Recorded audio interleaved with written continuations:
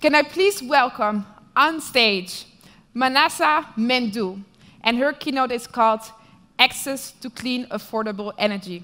It concerns us all.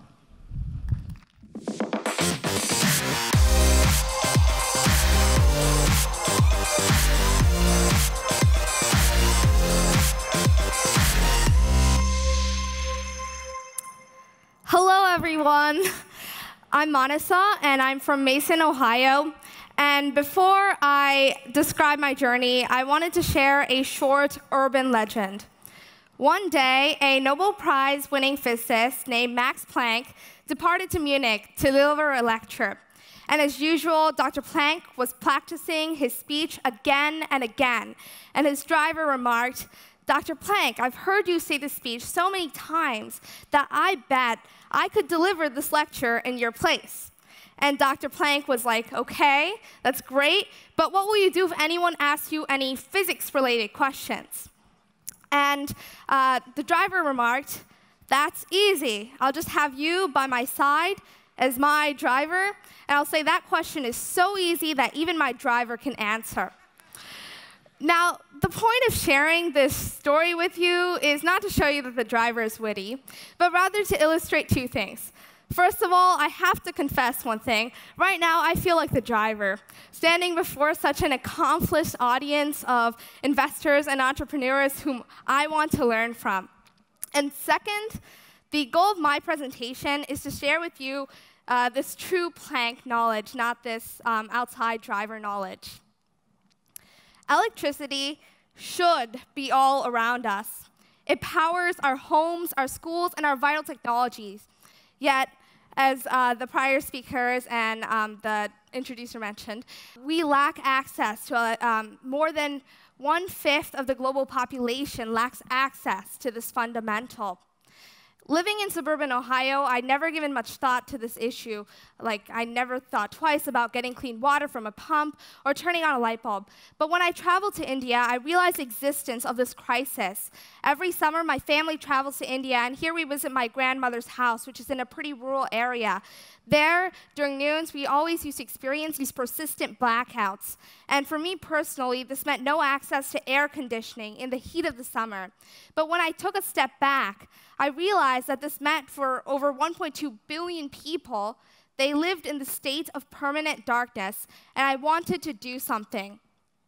For those of us who do have access to electricity, nearly 80% of it comes from non-renewable sources of energy, which are not only harmful to the environment, but are also depleting and are unable to satisfy our high demand.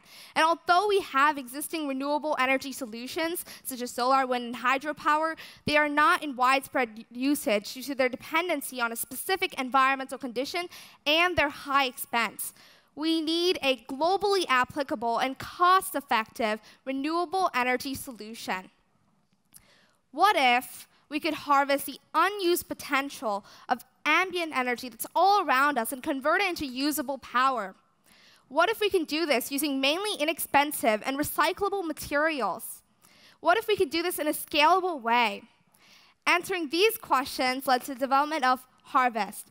Harvest is an energy harvesting device that combines the piezoelectric effect to harvest wind and precipitation with organic photovoltaics to harvest sunlight in a single design. Shown above is Harvest 1.5. It is able to power a 15-watt LED bulb after 3 hours of charging, and it costs $5 to manufacture. Now, what you're seeing up on the screen was not the result of a single light bulb moment. It was a continuous expansion, a culmination of 3 years of hard work. So what is this piezoelectric effect? It's simply the ability of certain materials, certain crystals and ceramics, to produce an electrical charge when applied with some form of mechanical stress. For example, if I took two piezoelectric materials like PVDF and PCT and applied stress in the forms of tapping, pressing, or even the wind, they would produce an electrical charge. Although there are existing applications of this effect in energy harvesting, for example, there are piezoelectric walkways that convert the kinetic energy of our footsteps into electricity, I wanted to utilize this effect in a different way. I was determined to use the piezoelectric effect to harvest the unused potential of low wind speeds under 5 meters per second, wind speeds that are all around us but are not typically usable by existing wind energy technology. When I started off on this ambitious venture, I barely had a year of experience, and of course, my first few prototypes epically failed. They barely produced microwatts of power. Yet I was undeterred because I believed in the potential of this idea. I decided to try different piezoelectric materials and different designs, some inspired from prior literature. And then one day, while staring out the window, looking at the swaying of tree branches, I realized that I could emulate this motion and enhance the power output. I decided to create an appendage that would attach onto the piezoelectric material. So whenever it was bent due to the impact of wind or precipitation, it would further stress the piezoelectric material, causing it to produce more electricity. This simple step nearly tripled the power output. Another form of energy which is rapidly advancing is solar power.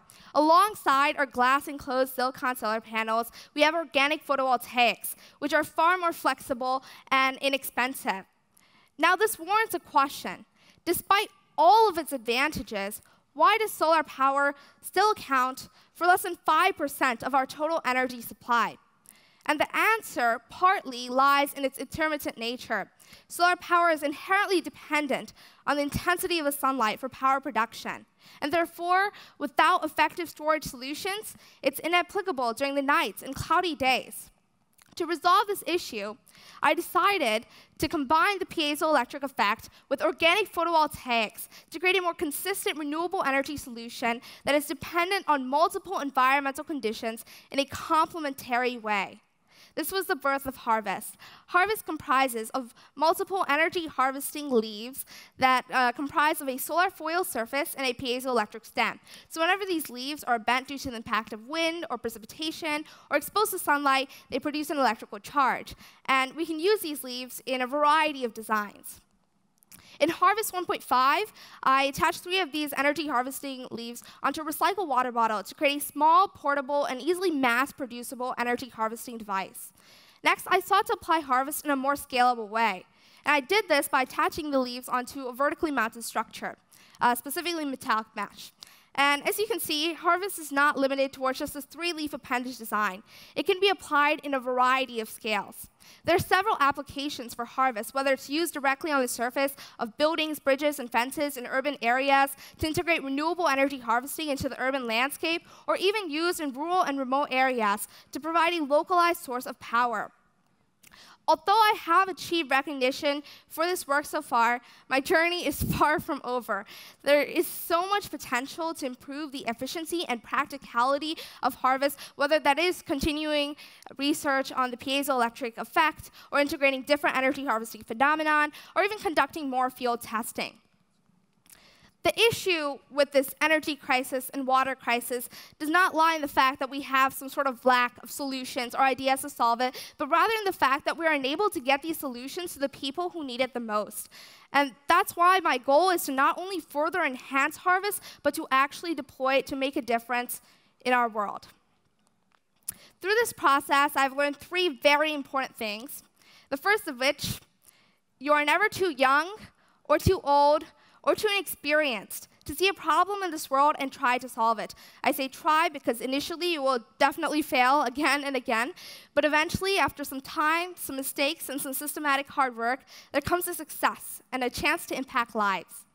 Next, one thing I've seen in my own life is that whenever I have a new idea for a project or solution, I experience this initial wave of excitement, a period of time when I'm constantly working and growing. And then sometimes the wave goes, and the motivation does as well.